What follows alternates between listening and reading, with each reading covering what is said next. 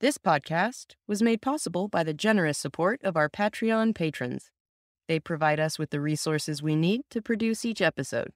You can join them at 90milesfromneedles.com/Patreon.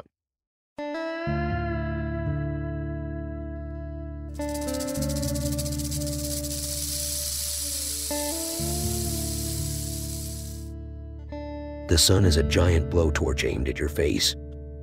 There ain't no shade nowhere. Let's hope you brought enough water. It's time for 90 Miles from Needles, the Desert Protection Podcast with your hosts Chris Clark and Alicia Pike. You don't have to know me very well. You don't even have to have listened to every single episode of this podcast to know that I'm kind of a Joshua Tree fanatic. Have been for much of a lifetime, I'd say, ever since 1996 when I was driving through the desert and stopped into Joshua Tree National Park for the first time.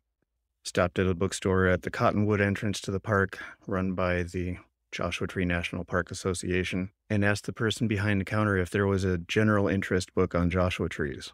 No, she said. Someone really ought to write one.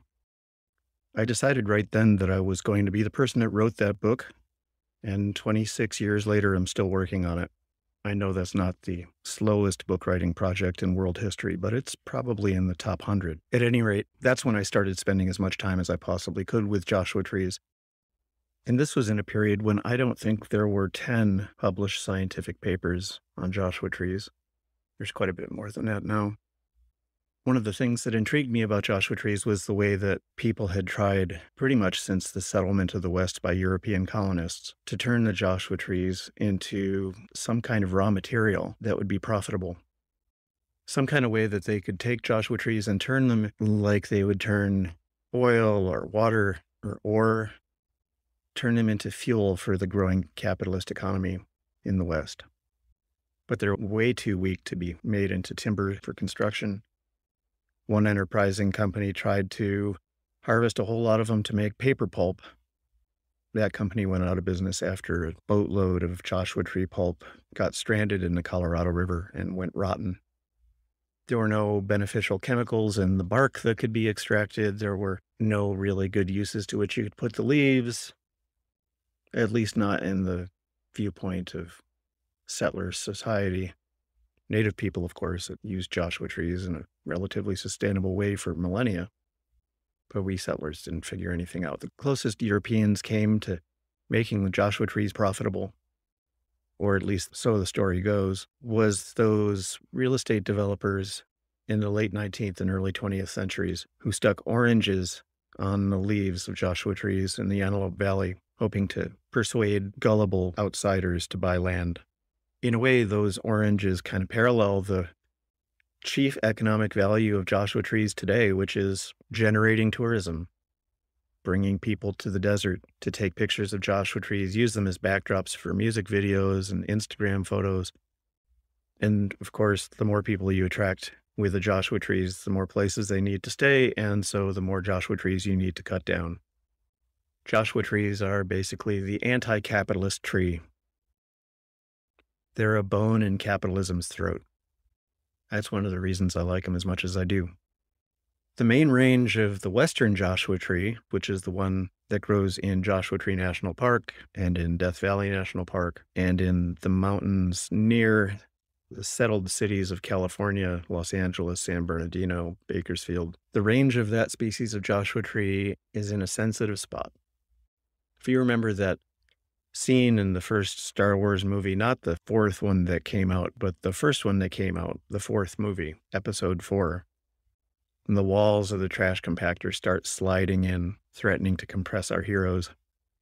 That's pretty much the appropriate metaphor to describe the spot that the western Joshua tree is in, at least in the southern part of its range. To the west, the approaching wall is Los Angeles and its development. To the east, Las Vegas, which is trying to make up for lost time, catch up with Los Angeles in the development department. It's pretty much inevitable that we would find ourselves in the position that we find ourselves in now, those of us who care about Joshua trees, where we have just a few weeks to get our acts together to make sure the state of California takes the one chance we've all got to protect this tree. 2 years ago, Brendan Cummings of the Center for Biological Diversity, from whom we will hear in a moment, petitioned the California Fish and Game Commission to protect the western Joshua tree as threatened under the California Endangered Species Act. By law, that started a process in which a sister agency, the California Department of Fish and Wildlife, would evaluate the justification for protecting the Joshua tree as a threatened species. Habitual listeners to 90 Miles from Needles know, because we talked about it in our last episode, that CDFW came out with a recommendation against protecting the Joshua tree that was based on scientific claims that range from the misguided to the laughable. And now the California Fish and Game Commission has to decide whether to take that recommendation seriously. They don't have to. They can disregard it. There's precedent, and it's recent precedent. During this episode, you're going to hear what's at stake. Alicia and I will go out to one comparatively small piece of desert that is threatened with development that doesn't make a lot of sense, and for which protection of the western Joshua tree could prove a very useful tool to keep that piece of desert in relatively intact shape, to keep it as wildlife habitat, migration corridor, just open space for the people that live nearby. But that spot is neither the largest nor the worst of the projects that would rampage through the desert if we fail to persuade the California Fish and Game Commission to protect the western Joshua tree. It's just one I've been working on in my day job, close at hand, accessible not only logistically, because 40-minute drive from my house, but also because you can kind of feel the size of it. You know, a square mile. We know what a mile is. A 10,000-acre solar project in premium western Joshua tree woodland in the Antelope Valley, that's a little bit harder to imagine. It's harder to picture. A square mile of land, that's easier. So that's this episode, and we'll talk with a couple other people about why protecting the Joshua tree is important, what's at stake if we don't, and then we'll round this up with ways that you can take part. Thanks for joining us.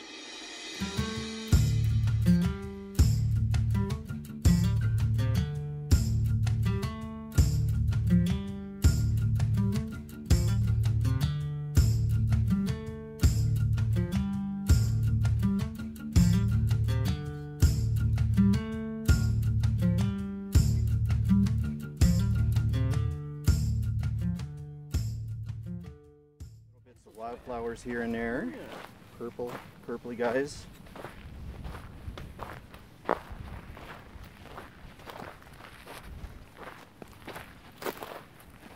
Bunch of big yucca clones and dried yucca flowers on the ground, which is cool.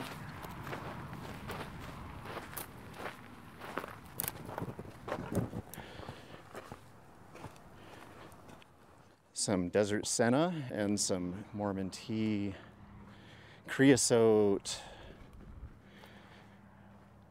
diamond cholla, and that looks like the grizzly bear.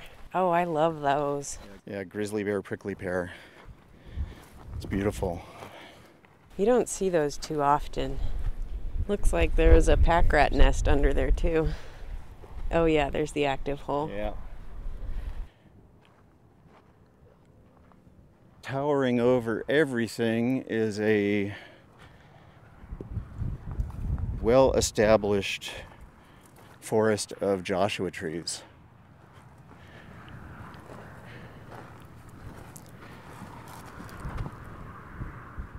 The road noise is really obvious. We're close to a major thoroughfare. This is not wilderness, but it is intact habitat. There are tortoises that have been seen here.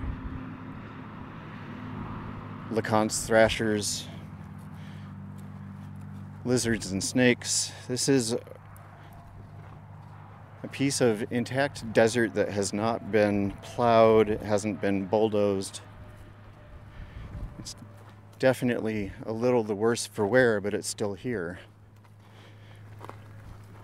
And this is one of the places that is going to be a lot easier to develop if the state of California decides not to include the western Joshua tree on its list of threatened species. So So this is an area that would become the Flamingo 640 glamping resort with 800 square foot lean-tos, enough to host 200 guests. There would be a helipad. There would be a restaurant and a bar that would be open only to guests. 4 fire pits.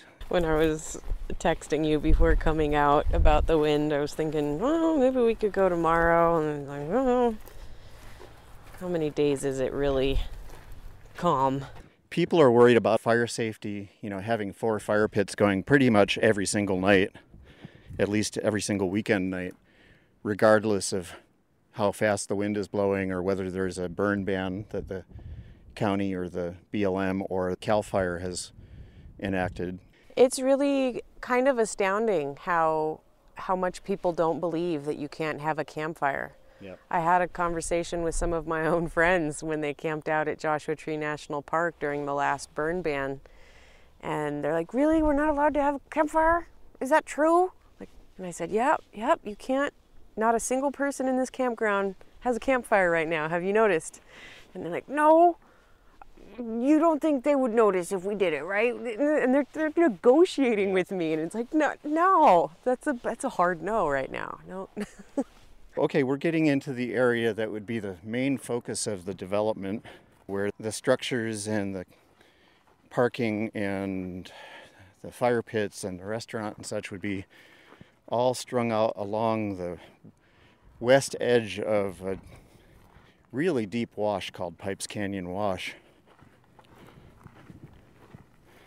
Wow, is this the wash? This is the wash. It's huge.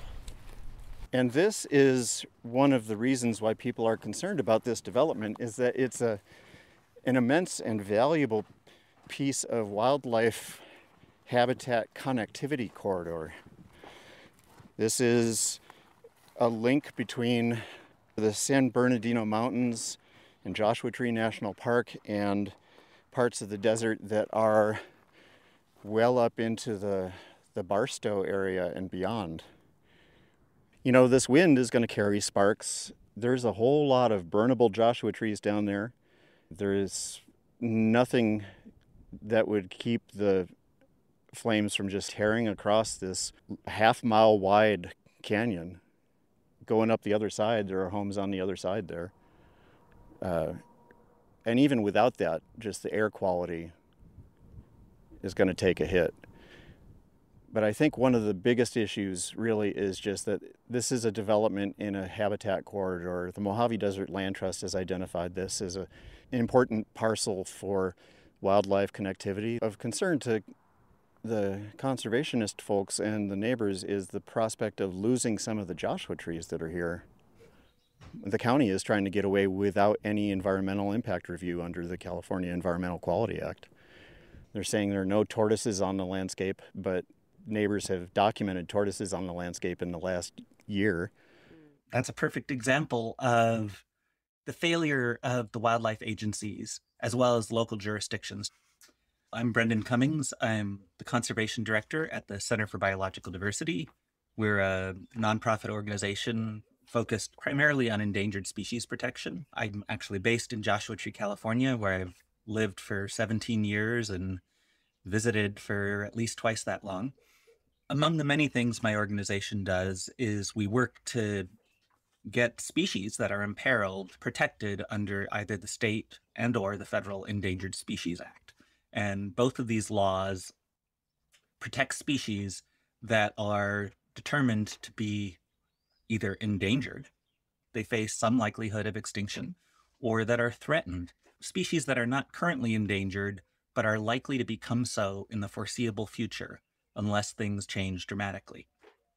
In the act of getting species designated threatened or endangered, technically they get put on a regulatory list. So when you hear the shorthand of saying, we're trying to get the Joshua Tree listed, that's what we're talking about.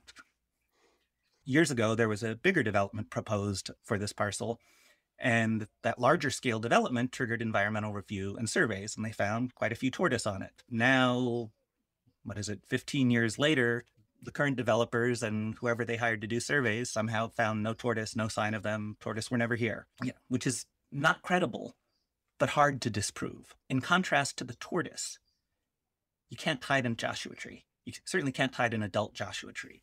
They're literally visible from space. You can go on Google and look at the satellite images and tell if there are Joshua trees on a given parcel of land. So part of the reason San Bernardino County is so oppositional towards listing protection of the Western Joshua tree is they've had a 30-year free pass from the Endangered Species Act, and the tortoise has suffered greatly during that window. The Joshua tree listing will mean an end to that free pass because they will be forced to enter into some form of conservation planning. And that's not just necessary and fair, and it's not just essential for the conservation of the Joshua tree. It's critical if we're going to have a livable desert community in the face of climate change. Do we want to keep walking and maybe dip into a wash or find some more tortoise habitat? I mean, this is kind of a strange choice for a glamping campground because it's so far away from our area's main features, Joshua Tree National Park. What would you say? This was about probably a 40-minute drive from the west entrance at least? Something like that, yeah. And then that's with no traffic. Especially on weekends. You'd get the traffic in Yucca Valley and then the wait in line to pay your way into the park. And the road getting up here, it's a treacherous stretch of road. It's got some turns coming up a little bit of a hill, and people try and pass when it is not legal to pass, and there are loads of accidents on this road. And always that traffic noise in the background. We've been walking for a while now, and it's still quite loud.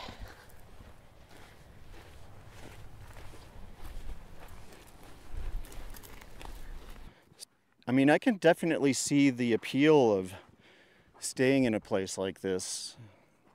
The view from here is spectacular. It's a beautiful piece of land. If the threatened status isn't granted to the Joshua tree, are they still going to have to pull permits to do any work on Joshua trees on this property?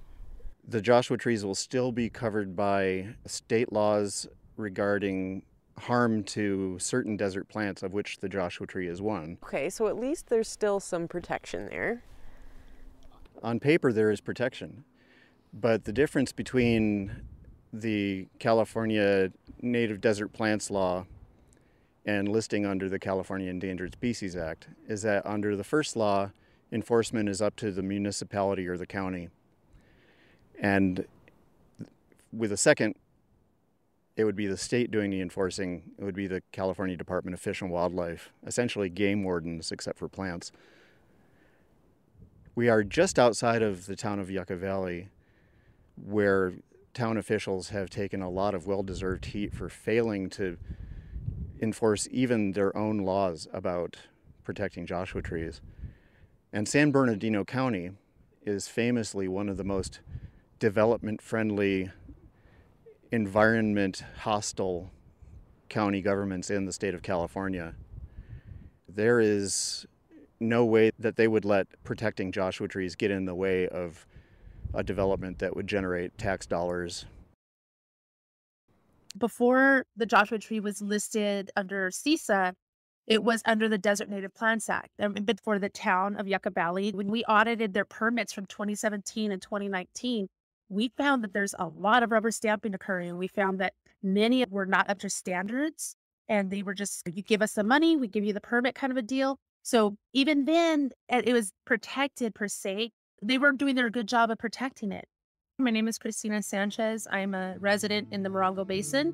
I'm a local activist, and I do a lot of work with Joshua trees, from restoration work, climate study, volunteering for that, and then also taking folks out in the desert, teaching them about biodiversity, protecting biodiversity, ecology, and botany. My approach is, especially for folks that don't live in the desert, my stretches with working with plants that are not just Joshua trees, is educating folks on, we just can't be picking plants, and I educate them as to like why. The desert is a sensitive ecosystem. I do that. I've been helping out with the Joshua Tree National Park, doing the vegetation department, rare plant monitoring. And then I also am a subcontractor for an environmental consultation firm. So I've actually gone out and done surveys for those Joshua trees in Yucca Valley. So I've done that as well. I wear a lot of hats. When the topic became a big thing, especially on like social media, Facebook in particular, of protecting Joshua trees, the many constituents of the town of Yucca Valley were listening to disinformation and misinformation. So what I started noticing is people were posting online. There was this one person who was digging up saying they grow like weeds, and she dug up a pup, a vegetative clone. And I was just disgusted.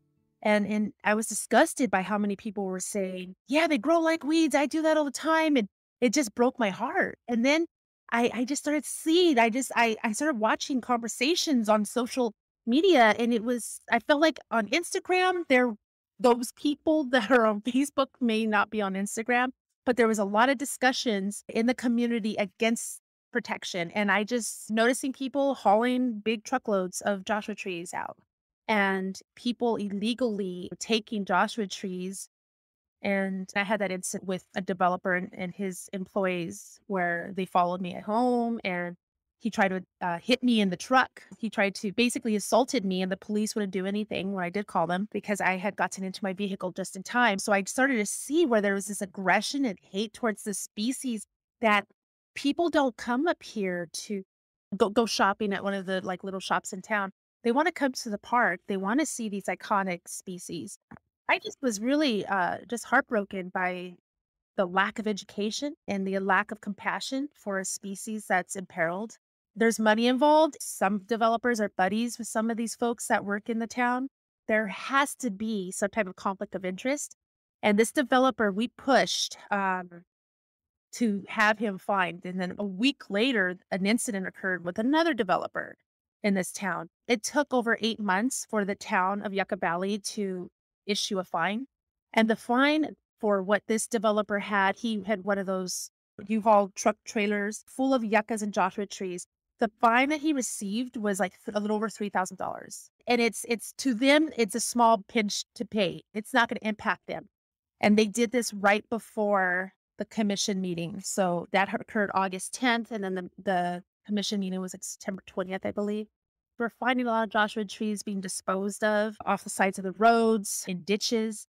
So it turned into a thing where you better hurry up and cut your Joshua trees down before they're protected. I'm really concerned. I just feel like we're going to see more of the Joshua trees being killed, and they don't really survive relocation. The ones that I've seen that were relocated, they didn't survive. So it just makes me think that, yes, this has to be protected, because if not, we're going to see solar farms. We're going to see more strip malls.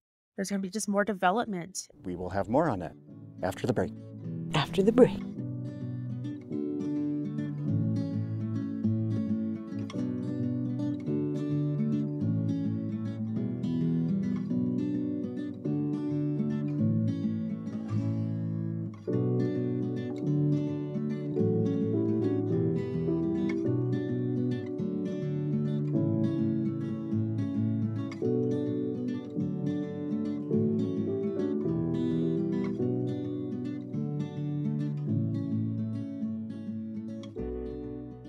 Joshua trees we think of as long-lived, and we see adult trees and we think those look pretty healthy to me.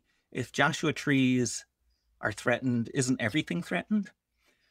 But in the very beginning of this century, circa 2001, 2002, we had unprecedented drought. And that led to scientists studying the impacts of that drought on Joshua trees. And they showed that Joshua trees were having significant mortality in those dry conditions. And that mortality for some was just the heat stress of drought itself. For others, it was the impacts of rodents, of herbivory in a very desiccated desert at the time, historic drought. Rodents would turn to Joshua trees to eat and could kill them. In unburned study plots, over a quarter of Joshua trees died due to a combination of drought and herbivory. 2 decades ago, when we had that drought, scientists, for the most part, were not saying climate change is here, we're in a new era in the desert. It was more along the lines of droughts like this are expected to be more frequent in the future, and if these become more common, these are the kind of impacts we might see. 20 years later, it's consensus that the impacts of climate change are already here, already being felt. And so there were a few other studies. One in 2011 was a pretty stark study. It mapped out where they would be, where they could be, where they might survive if we moved them.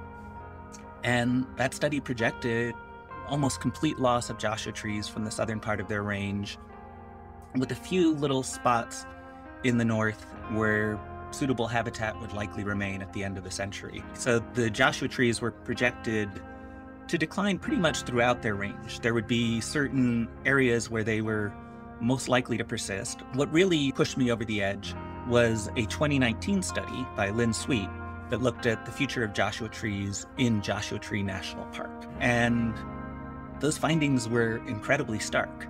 If under sort of best case scenarios of we as a society keep warming to moderate levels, we lose perhaps 80% of the Joshua trees in the park.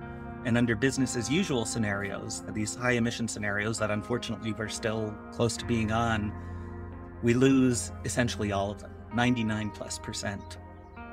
And even looking back at the 2012 study, there were a couple things in that were really striking to me. The scientists there compared where you currently find adult trees versus where you find a fair amount of young trees recruiting into the population.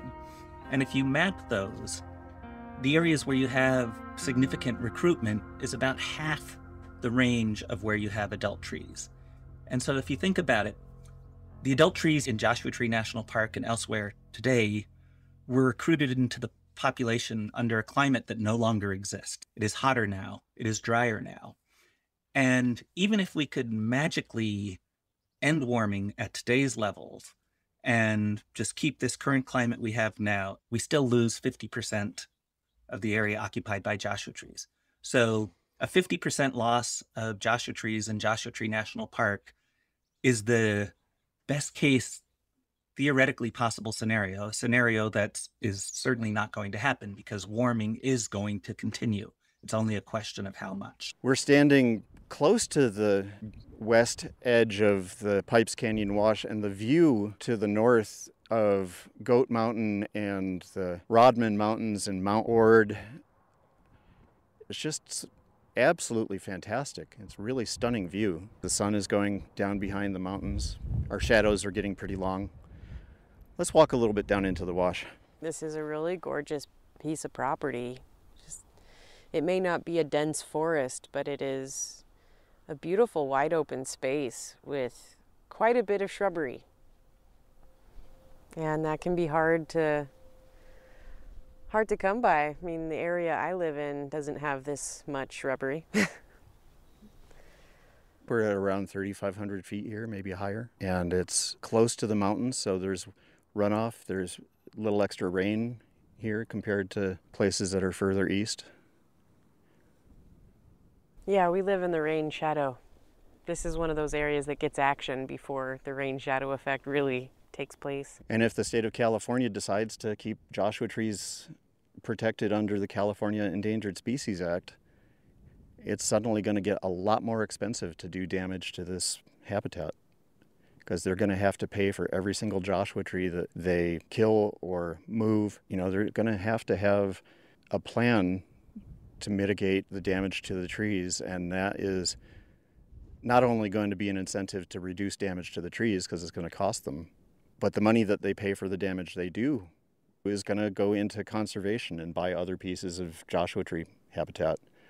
Some very large percentage of this western Joshua trees range is on private lands. It's not protected, but even on public land that's protected by even the Park Service, they're still under threat. It's kind of unbelievable how little wilderness we have left. And we don't seem to have any desire to spring into action and protect it. And when we had a hole in the ozone layer, it was like, okay, we are making a big mistake. We got to backtrack immediately. And we did. I wish the same urgency could be applied to preserving wilderness areas across the world. The desert is a really important piece of that. Looking out at Pipes Wash, I mean, that is a big wash. Looks like it's a couple football fields across, and it's just chock full of Joshua trees and creosote bush, and I can see acacia and desert mistletoe and all sorts of stuff down there. And we're currently standing on some deep drainage slopes coming off the property. So to me, this says there's definitely some significant water flow coming through this parcel, moving to the east. The variety of plant life out here it's thrilling for me because I live in the creosote flats where there's really only a few types of bushes that are out there, and out here there's double, triple, quadruple that. It's ephedra, Mormon tea is everywhere, little baby Joshua trees, burr sage. I'm seeing a lot of indigo bush on the land. Yeah, just a huge diversity of plant life, and there's loads of active rodent holes. Pack rats, trade rats, desert wood rats, whatever you want to call them. They are one of my favorite desert denizens. Clever little buggers. And there's definitely, I've seen at least half a dozen big old nests, which they pass down from generation to generation. So even the simple act of bulldozing an area with a ancient looking pack rat nest, that's uprooting hundreds of generations. And they've just got to go figure out a new place to live. I mean, try to imagine that feeling. You've inherited from your ancestors a place, and it's yours. It's home. It's where you know all the trails, you know where all the good food is, and then one day, with no warning, it's gone, and you have no choice but to move on. We're doing that to critters, and we're doing it to ourselves. Yep. And then the Joshua trees are kind of towering over everything else. And in a way, they can also metaphorically shelter these other plants and the animals, the pack rats, the antelope ground squirrels that help distribute Joshua tree seeds, kangaroo rats. If we list the Joshua trees permanently, they can provide protection for everything else that's growing on this property. You got to protect the whole habitat, the whole ecosystem. It often starts with focusing on one endemic toad or one endemic bird or fish or something like that. But then you realize it's not just that one thing you need to save, it's the whole system within which it's thriving and surviving. What we've seen in areas where there has been conservation planning triggered by endangered species listings is it's the first sort of large-scale regional planning, and you design blocks of habitat that you decide are off limits to development. And those ultimately become not just species habitat, but community open space. I've never met a community that complains about open space or protected land. You will always meet a developer who will complain about not being able to develop on their particular property. But once that land is set aside, not only are the species living on it happy, the whole community tends to benefit from it.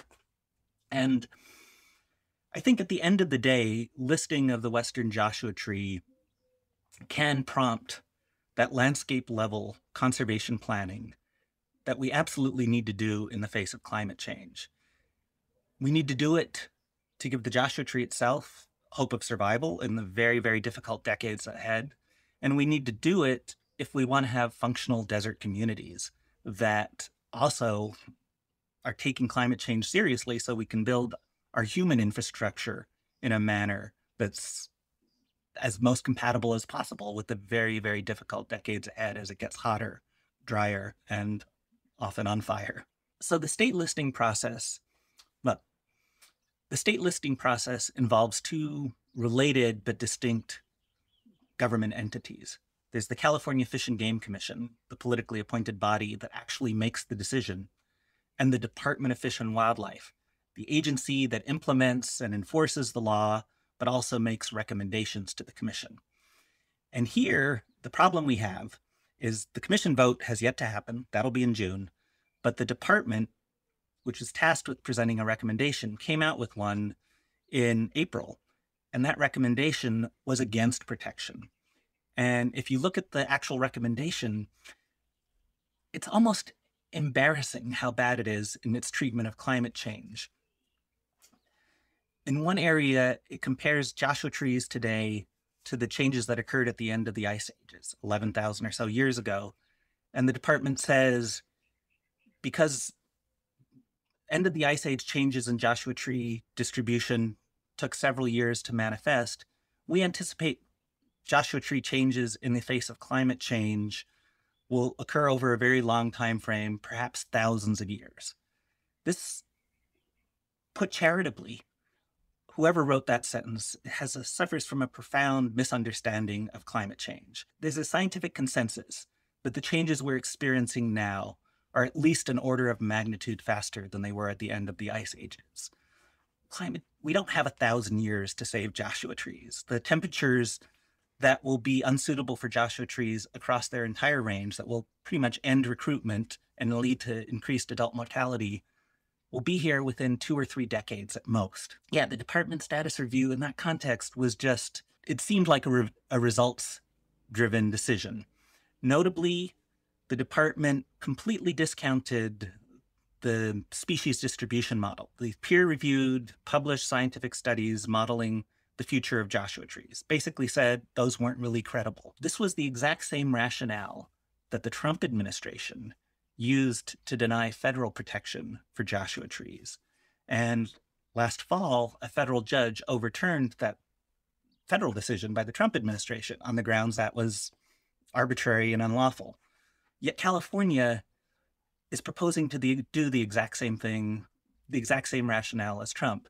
You know, Governor Newsom and the state of California prides itself as being the leader on climate change, but the state agency tasked with protecting our biodiversity, our natural heritage in the face of climate change it's carrying out a soft form of climate denial. They don't say climate change isn't happening, but they say we don't really know that it's going to be harmful. And if it's harmful, it'll take 1,000 years for the impacts to be here. We're already suffering under the worst drought in a millennium, and that drought's going to continue. And Joshua trees are already dying from the limited changes that have already occurred. The law requires independent peer review of the department's recommendation. And there were 5 peer reviewers. 4 of the 5, notably the 4 who actually study Joshua trees, disagreed either explicitly or at least implicitly with the department's recommendation against listing and or the rationale the department relied on to downplay the threats to Joshua trees. Notably, the only peer reviewer who agreed with the department that Joshua trees should not be protected was chosen by the department upon the recommendation of San Bernardino County, an entity that has been vehemently against the protection of Joshua trees and in its previous submissions has completely downplayed the impacts of climate change. But fortunately, the majority of peer reviewers disagreed with the department, and that provides a scientific rationale for the commission to disregard the department's recommendation and vote to protect Joshua trees anyway. And while, of course, I would have preferred a department recommendation in favor of protection, the commission has the authority to disregard it. And in fact, last year, the commission on 2 occasions voted to protect imperiled populations of fish, even though the department recommended against those protections. So I'm hopeful that once again, the commission will follow the science, follow the law, follow the popular will, and do what's necessary to establish themselves as climate leaders in a world sorely lacking and such.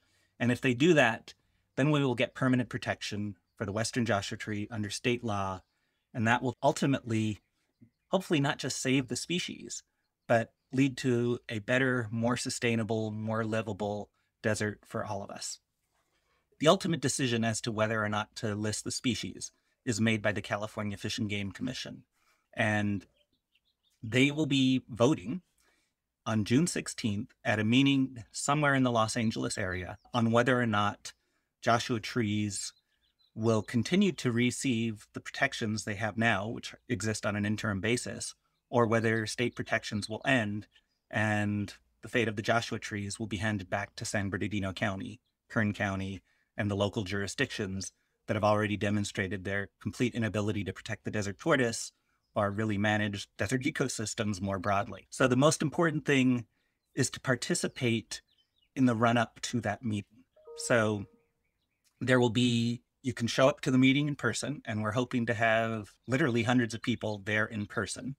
The Fish and Game Commission only recently returned to in-person meetings. It's likely they're going to do it in a hybrid way, so there will be an opportunity to participate virtually via Zoom. In addition to showing up in person on June 16th, we need a mass influx of public comments in support of Joshua trees. There will be public comment windows that officially open probably the last week of May. These comments can be the very simple, I like Joshua trees, you should support them. They can be in the form of action alerts. You can go to my organization's website, biologicaldiversity.org. There's an action alert on Joshua trees that is a really easy way to send a letter to the commission. Detailed comments. If you're a scientist, chime in and explain why you believe they're threatened. If you have personal history or involvement in Joshua trees, if you followed how San Bernardino County or Yucca Valley has managed or mismanaged Joshua trees, putting that information in front of the commission is very useful. But additionally, I think the thing that will ultimately swing the commission votes our way is they're individuals. They want to be on the right side of history, and protecting Joshua trees is clearly the right thing to do. But often people who want to take the right action, to do the right thing, need that sense of this is not just right, it's popular, it's essential. And having hundreds of people show up, many thousands of people writing and chiming in on the need for it, will hopefully compel them to do what's necessary and vote to protect the species. I would like for folks to get involved, pay attention of what's going on in your community, go to the town planning department meetings, look at the agendas that's coming up with, I know it's a big deal and it's hard work. It's time consuming if we could just keep ourselves aware of what's happening, because there's many development projects that occur that go under our nose and we don't know about it because we didn't know to check the BLM site. We didn't know about Fish and Game. We didn't know about the local town and county meetings. So it's really good to educate ourselves. Getting active and becoming aware of what's happening in our community is really important. Okay, so now that we've persuaded you that you got to do something, go to 90milesfromneedles.com/Joshua to reach the Center for Biological Diversity's action alert. If you want to learn more about the Flamingo 640 development near Joshua Tree National Park in California, check our show notes for a way to join a community email organizing list. Do you have similar glamping projects or other misguided tourism-based development affecting your desert community? We want to hear from you. Whether it's Moab, Tucson, Boulder City, let us know. Chris at 90milesfromneedles.com. Or you can go to our website at 90milesfromneedles.com, click on the Leave a Voice Message bar on the right side of the page, and the software will take it from there. Thanks, as always, to those of you who support us through Patreon. We couldn't do this without you. And we hope to see you at a special campout in Joshua Tree National Park, exclusive to our Patreon supporters, the weekend of September 9th through 11th. Should be a good time. There may be hijinks. There may be some desert protection talk. We are, after all, desert protection talkers. And you don't have to be a Patreon subscriber right this second to camp out with us. You just need to join us sometime before the beginning of September, as little as $5 a month, though we certainly welcome more. Most of our supporters give us $5 a month, and it allows us to do what we're doing. So Thank you again, and we look forward to seeing you. Don't forget to reach out to the California Fish and Game Commission. Call into their meeting on June 15th. Those of you who are going to come with us to Los Angeles on that day, we will see you there. In the meantime, be kind to each other. Be good to yourselves. We need you. This episode of 90 Miles from Needles was produced by Alicia Pike and Chris Clark. Editing by Chris. Podcast artwork by our good friend Martine Mancha. Theme music is by Brightside Studio. Other music by Alex Under the Sky. Audio Zen, Lowtone, Oaksender Ignatov, Prated and Blacksmith via Envato. Follow us on Twitter or Instagram at 90mi from Needles, and on Facebook at facebook.com/90 miles from Needles. Listen to us at 90milesfromneedles.com or wherever you get your podcasts. To help save the Western Joshua Tree, go to 90milesfromneedles.com/Joshua. Thanks to our newest Patreon supporters, El Millet, Christiana Saldana, and Monica Gorman. Support this podcast by visiting us at 90milesfromneedles.com/Patreon and making a monthly pledge of as little as $5. Our Patreon supporters enjoy privileges including early access to this episode and an exclusive Joshua Tree National Park campout in September 2022. Stay tuned for info. Crucial support for this podcast came from Tad Coffin and Laura Roselle. All characters on this podcast shivered in those solitudes when they heard the voice of the salt in the desert. This is Bouse Parker, reminding you that you are that part of the desert that has grown aware of itself, and that with this knowledge comes the responsibility to protect the whole. See you next time.